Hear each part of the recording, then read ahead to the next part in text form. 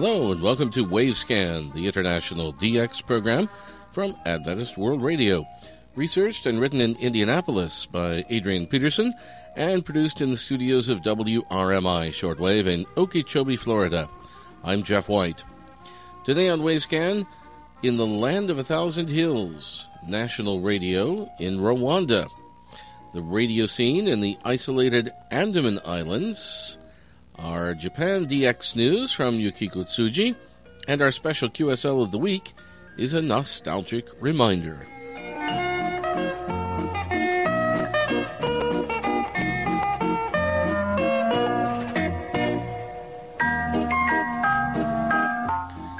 On this occasion here in Wavescan, we return to the radio scene in the small, landlocked country of Rwanda in Africa.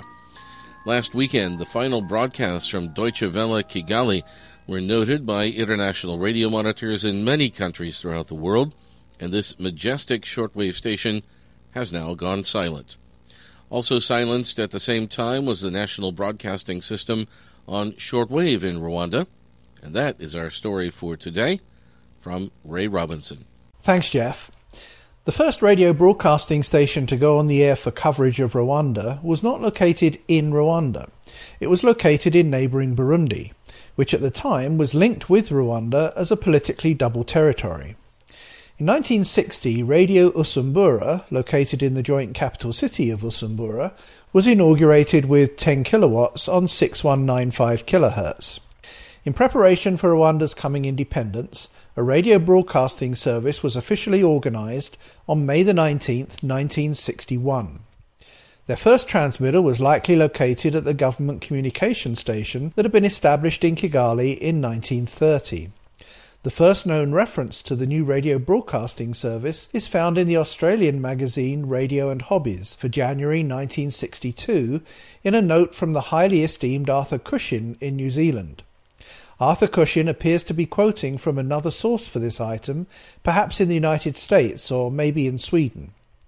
Programming from this new shortwave station, it was stated, was in the French language and also in local languages. Perhaps some, if not all of this radio programming was relayed from the new shortwave station already on the air in neighbouring Usumbura in Burundi. In July 1962, the government of Belgium granted independence to the double unit of Rwanda-Burundi, and Rwanda became a separate independent nation in its own right. At this stage, Germany had already begun work on establishing a shortwave relay station for Deutsche Welle near Kinyinya, some 10 miles north of the now capital city, Kigali. The inaugural broadcast from this new shortwave station in Rwanda took place on August the 30th of the following year, 1963, with the usage of a temporary 600-watt transmitter on 7225 kHz in the mornings and 7295 kHz in the evenings. However, around that same time, a 5-kilowatt transmitter was installed in the same Deutsche Welle facility, and this radiated programming on behalf of Rwanda National Radio on 6050 kHz.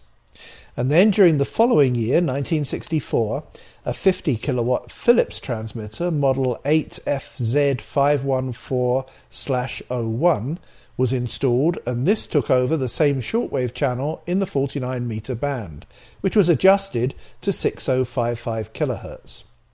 Programming was produced locally in a studio in the capital city, though Radio Rwanda also relayed daily news bulletins in French from neighbouring Radio Burundi. A dozen years later, in 1976, the 5-kilowatt transmitter was reactivated, and this time it was on the tropical band channel 3330 kHz.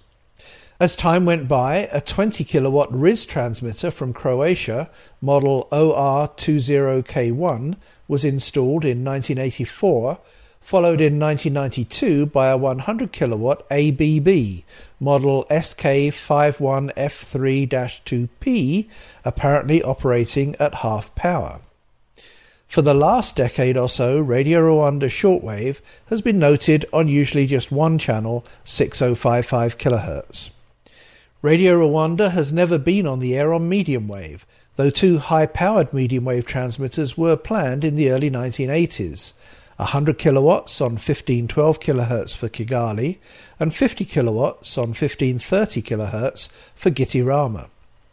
Instead, Radio Rwanda continued development of the nationwide network of FM stations which had begun around the mid-1970s and abandoned the plans for medium wave.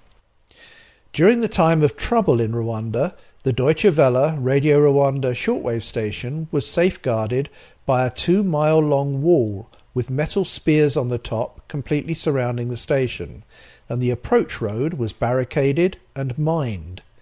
On April 13th, 1994, the German staff, 7 men, 3 of their wives and a child, were rescued by 2 Belgian helicopters, and these personnel were taken to Nairobi in Kenya for safety. At times during the long drawn-out era of intertribal fighting, the relay station was sometimes off the air, particularly when the electric power was interrupted. During this era of turmoil, Radio Rwanda was still on the air at times with the usage of a standby generator powering the 20-kilowatt transmitter. However, in all of these tragic events, the station remained undamaged. However, after more than 40 years of on-air service, the Deutsche Welle relay station was closed over the last weekend of March, and thus the broadcasts from Radio Rwanda on shortwave also came to an end. At the time, there were 5 active shortwave transmitters, 4 at 250 kilowatts and 1 at 100 kilowatts. These days, the nationwide network for Radio Rwanda is on the air on FM only.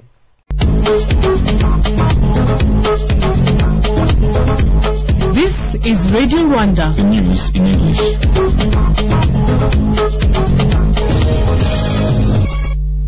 Good evening. Welcome to this edition of the News in English. I'm Grace Magambo. First Lady Mrs. Jeanette Kagame has called for continued. Several Rwanda QSL cards of interest are known. The DW card that was issued from their headquarters in Cologne, Germany, showed a map of Africa in yellow, superimposed on a background of strong blue, though other DW cards were also issued to verify the reception of their African relay station, with Kigali written in as the location. The generic Radio Rwanda QSL card chose a bullseye target of circles with no specific QSL details. A Radio Netherlands card verifies their relay via Kigali, and AWR also issued many different types of QSL cards to verify their relay via Kigali, usually with what is now a rare Kigali QSL stamp. We should also mention that AWR established an FM station in Kigali some 10 years ago. The station is installed in the building that serves as the headquarters for the Adventist denomination in Rwanda, and it's located in the Kasiiru sector of Gasabo district in Kigali. This FM station was inaugurated on March 10, 2005, and it can be heard at 106.4 MHz. And before we leave the Rwanda scene, we should mention that Adventist World Radio made 2 earlier attempts at instigating a relay over the Deutsche Welle shortwave station at Kigali. The first attempt was in mid-1975, when a series of daily half-hour test broadcasts in the Swahili language was scheduled, and the second attempt was 2 years later. There's no record that the 2 projected AWR relays via DW Kigali ever went to air, even though the first tapes were delivered to the station. There were unexpected delays in the production of AWR programming in the Swahili language. On the third occasion for an AWR relay via Kigali, the programs were on the air for 2.5 hours daily, right up to the recent B14 transmission period, which ended during the last weekend in the month of March, when the station was closed. Thank you, Ray. Ray Robinson there of KVOH. You're listening to Wavescan from Adventist World Radio. Send your comments and reception reports to Wavescan, Box 29235, Indianapolis, Indiana 46229 in the United States. That's Wavescan, Box 29235, Indianapolis, Indiana 46229 in the USA. Or you can email us at wavescan@awr.org. Our email once again, wavescan@awr.org. Thank you, Alan Graham. At the beginning of March, an important radio event was held in Port Blair, the capital city of the Andaman Islands. This radio event was a large international amateur radio convention lasting nearly 2 weeks, and the initial venue was the Hotel Megapode Nest. Hamtech 2015 was held for 2 days, March 6th and 7th, and the following 10 days were given to lectures and presentations about the many varied aspects of amateur radio operating and activity. This event was organized by NIAR, the National Institute of Amateur Radio in Hyderabad, India, and 2 special call signs were issued for the occasion. VU4A for foreign amateur radio operators who were visiting for the occasion, and VU4I for Indian amateur radio operators from the Indian subcontinent. Among the NIAR officials visiting Port Blair for this occasion was Jose Jacob, VU2JOS, who also provided us with an update on the radio and TV scene in the Andaman Islands. The Andaman and Nicobar Islands are a long chain of 572 tropical islands that extend for a distance of some 600 miles, though only 36 are inhabited. They're located in the Bay of Bengal, on the edge of the Indian Ocean, and they are a territory belonging to the Republic of India. The total population is a little over 1/3 with Port Blair as the capital city, and the only city in the entire island cluster. Some of the small, primitive tribes living on isolated islands prefer to remain in isolation, without any contact with the outside world. Some of these languages have not been identified, and the relationship to other known languages is to this day completely unknown. Port Blair is located on the east coast of South Andaman Island. It is the administrative center for both sections of the island cluster, the Andamans and the Nicobars, and it is developing into a recognized tourist destination. The original inhabitants of the Andaman Islands are Aboriginal peoples whose origins and languages are not fully substantiated. It is thought that they arrived more than 2,000 years ago, and until European exploration of Asia and the Pacific took place, they lived in almost complete isolation. Occasional early travelers, such as the famous Marco Polo and others, described the islanders as very primitive, practicing a form of cannibalism. The British came in 1789, and they established a settlement at what is now Port Blair on South Andaman Island. The islands were occupied by the Japanese for 2.5 years, beginning in March 1942. The first wireless station in the Andaman Islands was installed by the British in Port Blair just before the beginning of World War I, and it was on the air in Morse code under the call sign ROB. Call signs for early wireless stations in the eastern area of what was Greater India under the British Raj all began with the twin letters RO. After the war, the call was amended to VTP. The first radio broadcasting station installed in Port Blair was a 1-kilowatt medium wave unit operating on 1440 kilohertz. The transmitter was located in the studio building at suburban Dilanapur, which was built on an 8-acre property on an elevated area. This first transmitter was a Japanese NEC model number MB122, and it was officially inaugurated on August 15, 1959.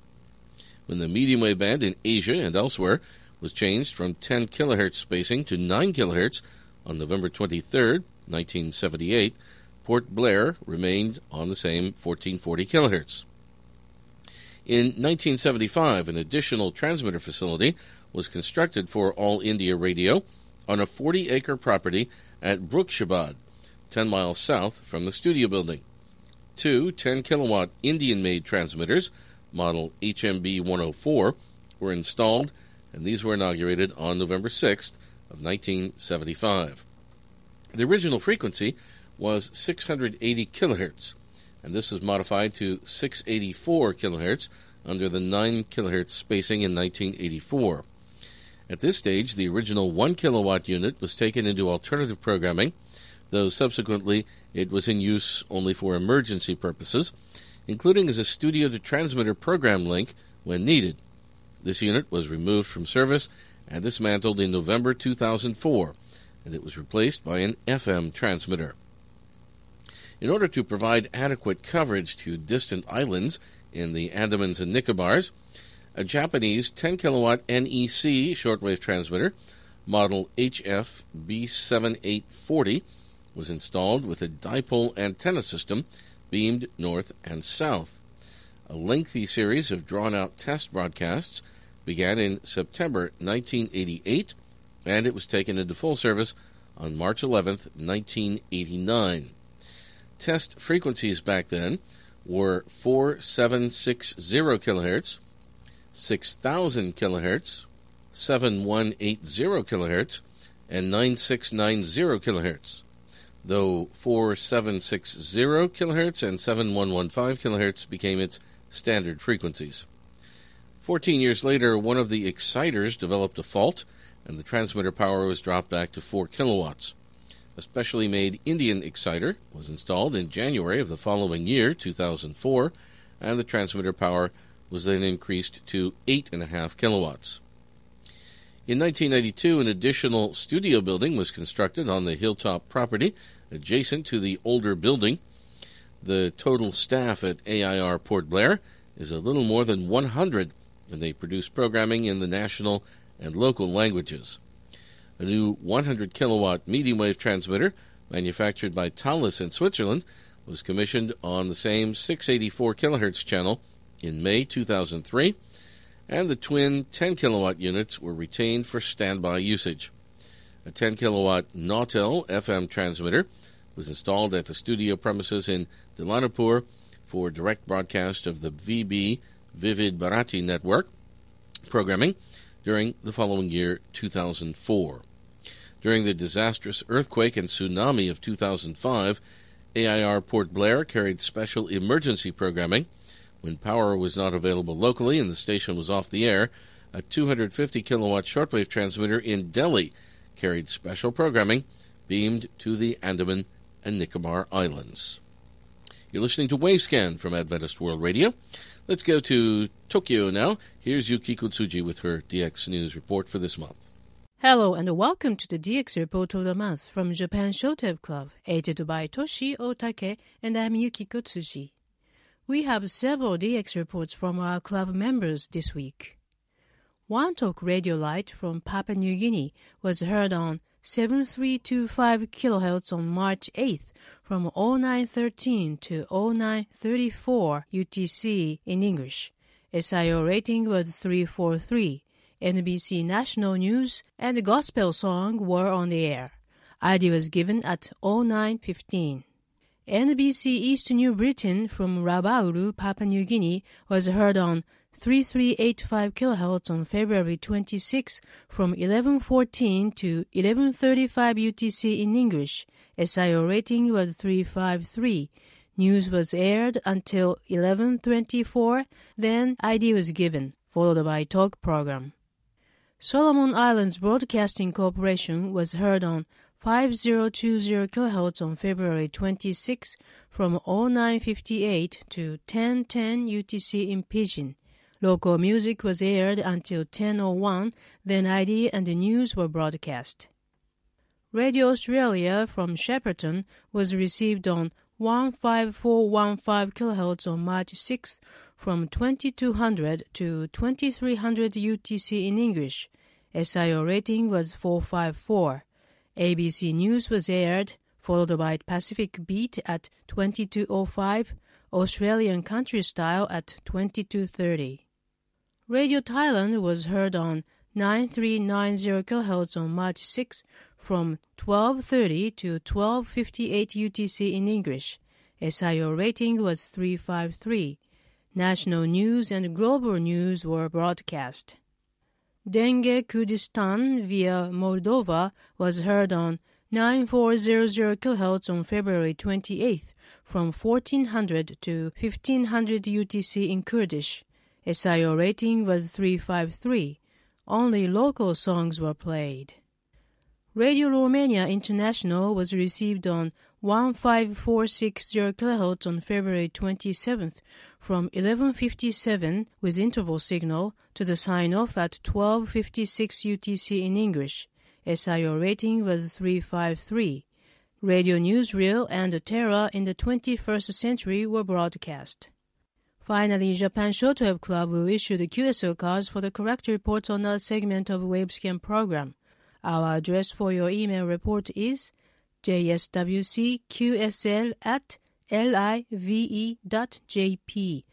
For this edition of DX Report, we would like to thank Mr. Yasuharu Tanabe, Mr. Iwao Nagatani, Mr. Tetsuya Toriumi, Mr. Masato Tanaka, and Mr. Chiaki Shimada for sharing the information with us.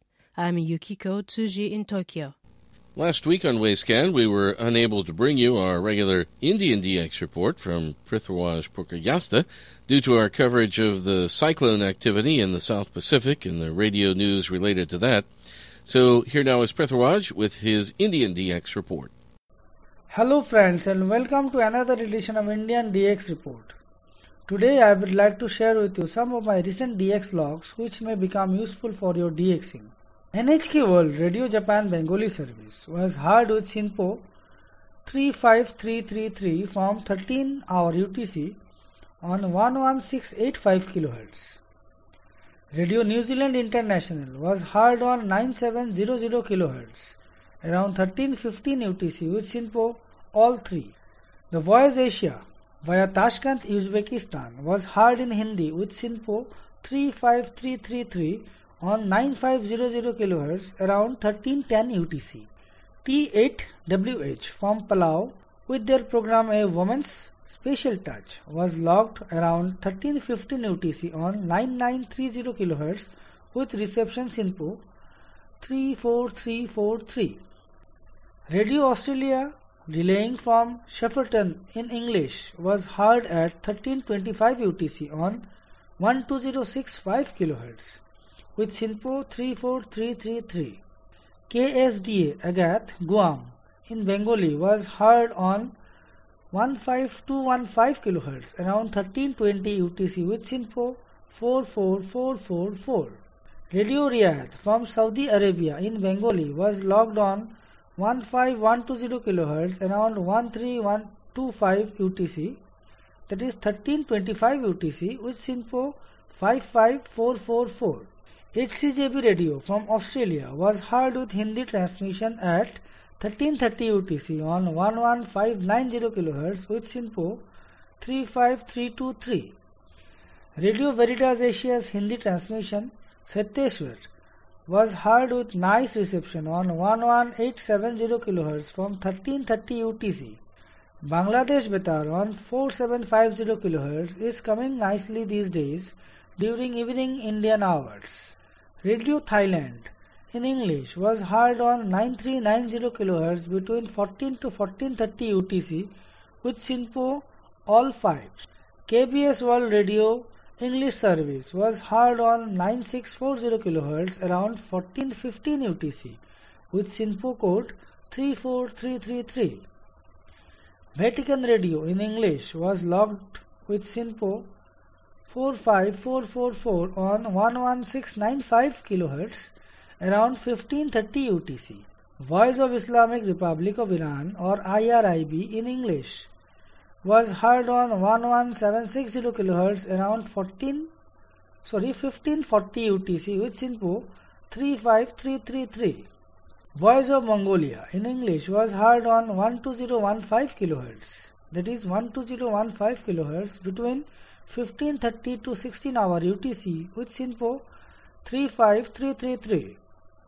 Adventist World Radio with their DX program Wavescan was heard on 11690 kHz between 16 to 1630 UTC with SINPO 44344. Radio Taiwan International English Language Transmission via Issoudun, France was heard on 13810 kHz between 16 to 17-hour UTC with SINPO 45444. Radio Filipinas in English was heard around 02-hour UTC with 17700 kHz, SINPO 45444.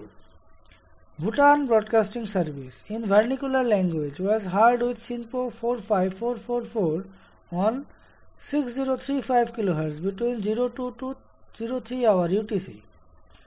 And friends, with this I would like to conclude this edition of Indian DX Report, and I hope it will be useful to you.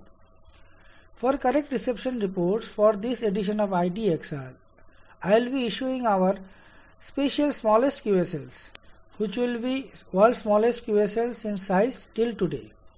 Please send your reception reports and feedback to indiandxreport@gmail.com. So friends, until next time, it's goodbye and 73s from Assam.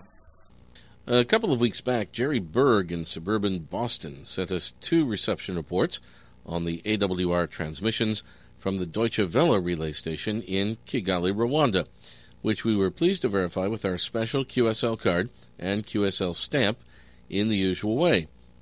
Enclosed with his reception reports was a photocopy of a 30-year-old QSL card that verified his reception of an AWR broadcast from another shortwave relay station in Africa.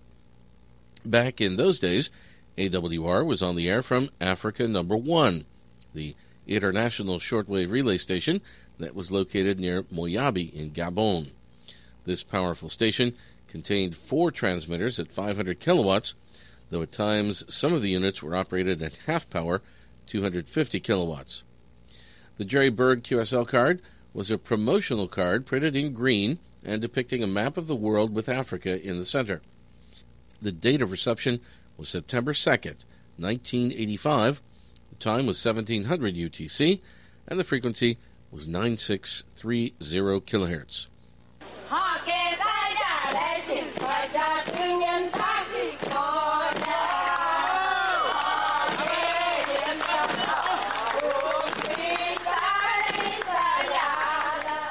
And we leave you with some traditional dance music from the Nicobar Islands of India. Thanks for listening to Wavescan, the international DX program from Adventist World Radio, researched and written in Indianapolis by Dr. Adrian Peterson. Next week, the Titanic anniversary. Cape Race in Newfoundland talked to the Titanic. We'll have our Philippine DX report from Henry Umaray, and our special QSL of the week will be a very first QSL from a new shortwave station. A reminder that we have several QSL cards available. Send your AWR and KSDA reception reports for Wavescan to the AWR address in Indianapolis and also to the station your radio is tuned to, WRMI or WWCR or KVOH, or to the AWR relay stations that carry Wavescan. Remember, too, you can send a reception report to each of the DX reporters when their segment is on the air here in Wavescan, from Japan, Bangladesh, the Philippines, Australia, and India. They will verify with their own colorful QSL card. Return postage and an address label are always appreciated. Our address is Wavescan, Box 29235, Indianapolis, Indiana, 46229, USA. Our email address is wavescan@awr.org. I'm Jeff White at WRMI in Okeechobee, Florida. Till next week, good listening, everyone.